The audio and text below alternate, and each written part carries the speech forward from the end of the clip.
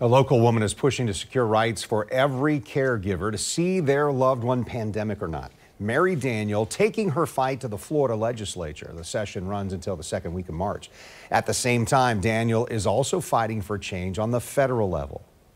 Mary and Steve Daniel have an incredible love story, partly because of the tragedy. Steve was diagnosed with Alzheimer's at just 59 years old. Now 68, he's in a long-term care facility that shut out Mary and others when the pandemic crashed down on the world in 2020.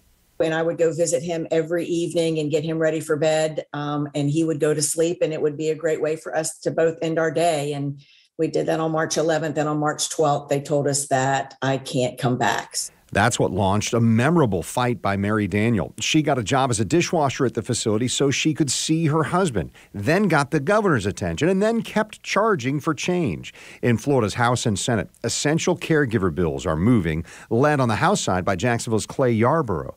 Daniel's campaign includes a book for every lawmaker. And part of that is telling our story, wanting to tell people what this journey has looked like and what it's felt like for so many people who not only were separated and finally got back in, but for so many people who lost someone and had to literally watch them die through a window. Daniel calls that complicated grief and produced books that offer the real life or real death stories of people in long-term care during the pandemic.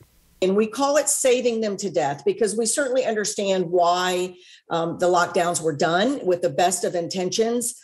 We understand that COVID kills, but we also understand that isolation kills too. And so we were trying to save them, and many of them ended up dying from loneliness. Mary Daniel and others gave a book to every lawmaker in Tallahassee last week, 160 of them.